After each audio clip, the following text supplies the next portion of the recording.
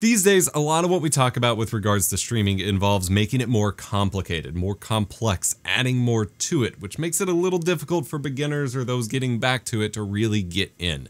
So today, let's finally talk about making streaming simpler again and finding the easy way to do things. This video is the easiest way to get overlays, alerts, widgets, and whatever into your OBS stream using the free Streamlabs plugin for OBS Studio. This video is sponsored by Streamlabs and is the first episode of my Streamlabs and Streamlabs desktop tutorial course. We've got about 15 or so videos diving into everything you need to know to get up and running with streaming in 2025 and beyond. And I'm super stoked to be finally bringing this to you all. I'm EposVox, the Stream Professor. Let's flip on over to the desktop and check it out. To get the Streamlabs plugin for OBS Studio, go to the link in the video description and click download the plugin. Make sure OBS is closed when you run this and run the installer from your downloads menu or go to your folder and double click it. Approve the admin prompt that may pop up. Click install. It's going to ask if you have OBS installed and tell you to restart it if you do. Click finish. And now we'll just run OBS. You can see here it's still loading the plugin. And boom, alongside OBS,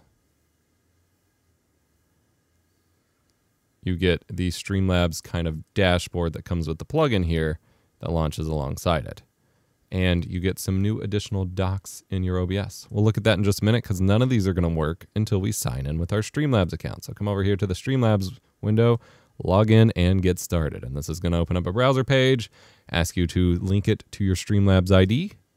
And then everything else is kind of handled here. Now we can start setting up overlays and alerts and all sorts of stuff within your traditional OBS instance. So I have a pretty basic, I just have a single capture device, which isn't even functional right now. And that's it. So we will build our overlay with this plugin. We also got docs for recent events. So you can see your most recent subs, your most recent bits, tips, whatever, as well as your stream chat already just preloaded into OBS, ready to go. All right, so I'm going to go ahead and make a new scene collection entirely, just to start from scratch. We'll call this Switch SL for Streamlabs. We're going to browse the overlays and themes window. You've got some recommended ones at the top.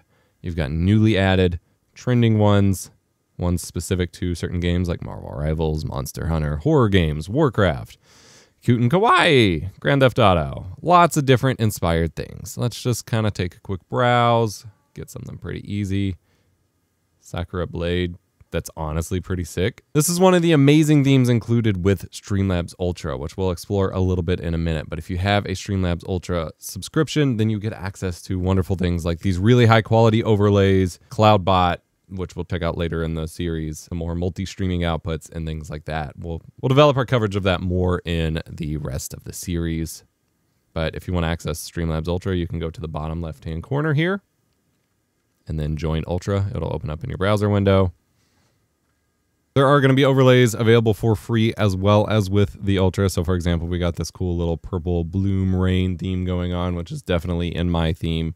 You can search through, find a theme you want. We're going to rock this awesome Streamlabs Ultra theme. So we're going to click Install Overlay and we're going to hit Continue. It's going to download everything that it needs through this and relaunch your OBS instance with this theme layout setup, which is pretty wild how automated it is. Restart OBS. Now here we've been set up with a variety of different streams in our OBS that we can customize. We have a social media stream where we can add our different social media profiles. And you can see here they have icons for a lot of different ones. So if we want YouTube, we can choose that one and then edit the text to say @EposVox. And then we can edit number 2. And what do we want that one to be? Patreon /EposVox. I wonder where you could find me basically everywhere. And then edit number 1. And we'll do Twitch. EposVox. Who knew? And these are just icons that you can then nest as a scene. So this is a nested scene. And you can go on and like rename these scenes for organization. So I could do nest social media. That way we just know. Here are our stream labels that, again, we can nest in different scenes that it can just reference at different points in time. And then here are the real scenes that we want to work with. Our stream offline. which has that sick stinger transition into it. I love it. We've got our stream is ending scene. So still animated, has those social media icons, has a consistent frame that it's going to show in others. We've got a just chatting stream. And this one is bananas. Some of these layouts are set up for dual output, which is available in Streamlabs desktop. This currently isn't available in the Streamlabs plugin, but stay tuned for when it will be available. In the meantime, just hide the vertical versions of these elements in your layout. Don't be too overwhelmed initially. But now you can see here we have our stream labels. We've got our chatting window where we can add our capture card, and they even preloaded a video capture device that we can go ahead and load up here. I have the Logitech MX Brio webcam connected. Hello, hello. Look at that auto adjustment. We'll go ahead and get this set up here. We want our nice crispy 4K, Rec 709. All of that is fine. That is way too big. Fit to screen. We'll go on and resize it with the handles. I do have plenty of videos on just setting up OBS in general. Obviously, my backdrop is a train wreck right now. We could actually use the 4K resolution to just kind of zoom in a little bit and get rid of some of that. I have like 3 different major ongoing projects that I'm shipping stuff off for, so everything's in like triage shipping mode right now. We got some good auto exposure going on here. This is my first time using the MX Brio. It is actually pretty nice. So there we have our webcam. We got our live chat over on the right. Everything seems to be running smoothly. So here we have our different scenes. So that's our just chatting scene. We've got an intermission scene where, again, you can hide the dual layers and then fill in your webcam over here. Come over here to our video capture device. Size that back in. And then this would be where you kept your gameplay or whatever you're doing. Intermission, during your intermission scenes, you've got a Be Right Back scene, which is so sick. Your starting soon scene, and again, you're going to want to hide the dual options if they're showing up as overlay. And then a basic live scene for when you're playing games or whatever. And again, we want to hide the dual. This one's a little bit more overwhelming. Do not be alarmed by this. Again, we have that dual live chat bit that we need to hide.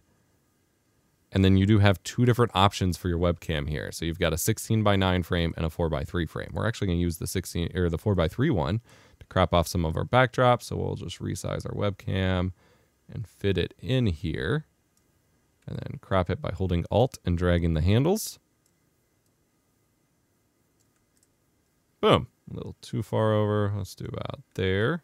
And you have a background for your game capture in case your game automatically closes or something. You don't just have nothing. You've got a nice little background that's on theme to go with it. This is pretty sick, and it was super easy to get set up. You don't even need to think about anything or do anything. And the docs that we wanted here were already added, but if they don't show up, let's say I want to close them out, then you can go to Docs over at the top of your OBS window, and you have Streamlabs, Recent Events, Streamlabs Chat. I also recommend keeping the stats doc on. This is crucial for maintaining your performance. Keeping an eye on, not maintaining it, but keeping an eye that you're maintaining your performance. For render and encoding lag, I talk about this a lot in videos on my channel.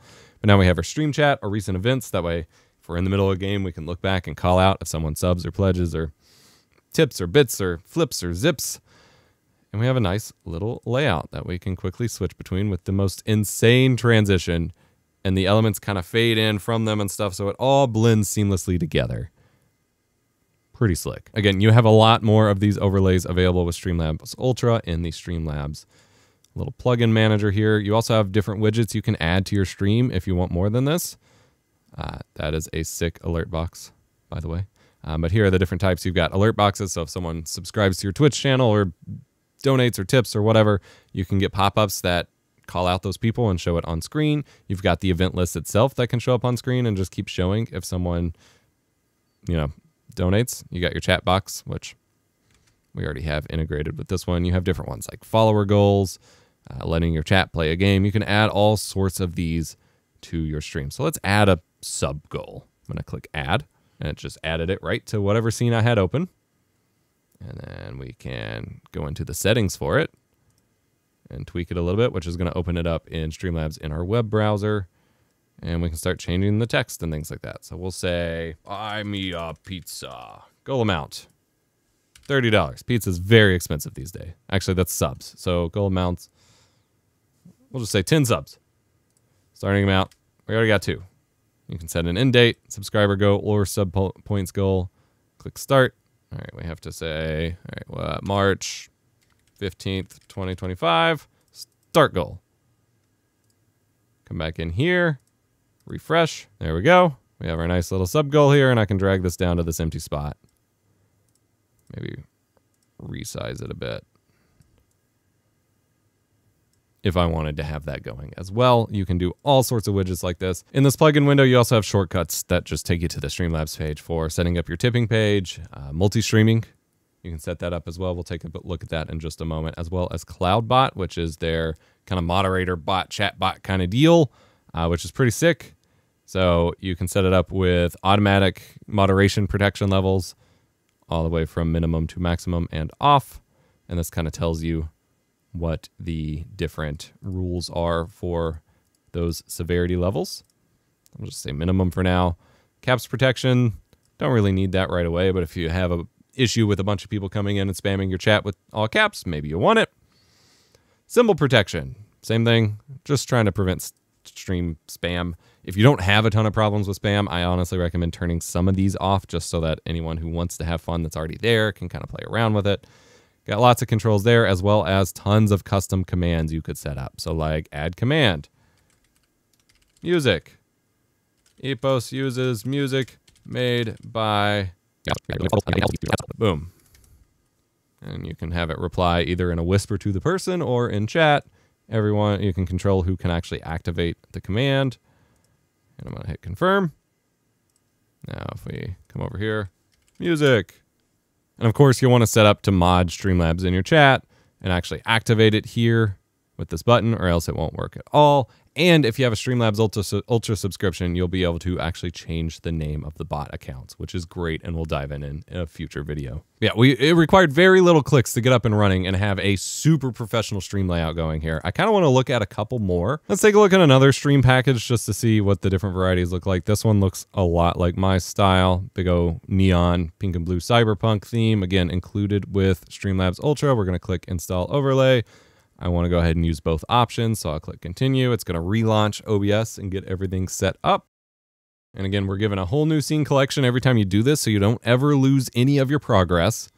And now we have a neon scene. And of course, we need to go ahead and fit back in our webcam and things like that. So we'll choose our MX Brio here.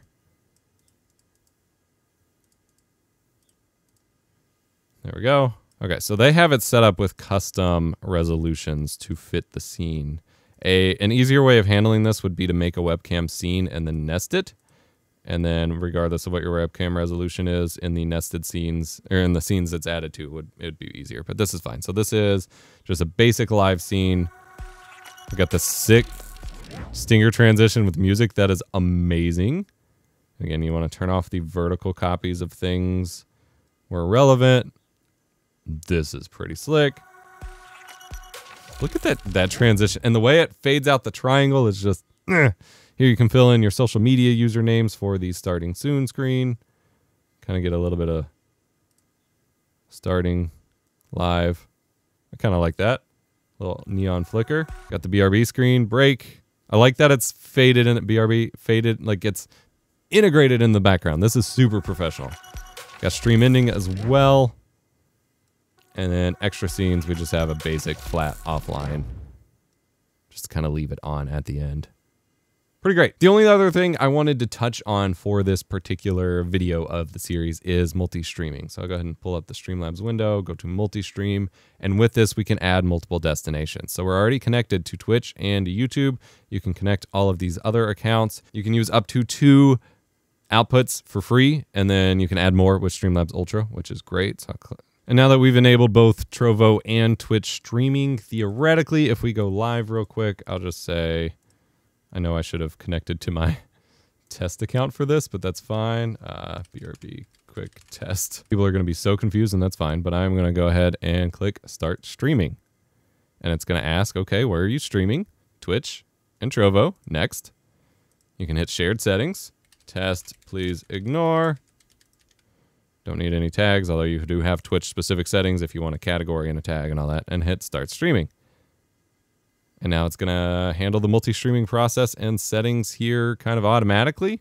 Make sure, of course, you sign in with your Twitch chat panel here, so you can actually interact with your chat within OBS, which is wonderful. And it should send you live. And then you have your, some chats are supported like Twitch and YouTube. I don't think Trovo chat is supported for the multi-chat. But then you are live here. And so if I pull up, you can see here I am live both on Twitch and on Trovo. It's that simple. I'm going to go offline before people show up and get really confused. If you want dual output, shared storage, and a bunch of other exclusive features, you should check out Streamlabs Desktop. I'll have a link to it in the video description, and the rest of this tutorial course will actually be focused on that program for streaming as well, which I'm super stoked because you all have been requesting a guide series on that for a very long time. Playlist link will be in the description as the videos go live, and remember to be kind, rewind.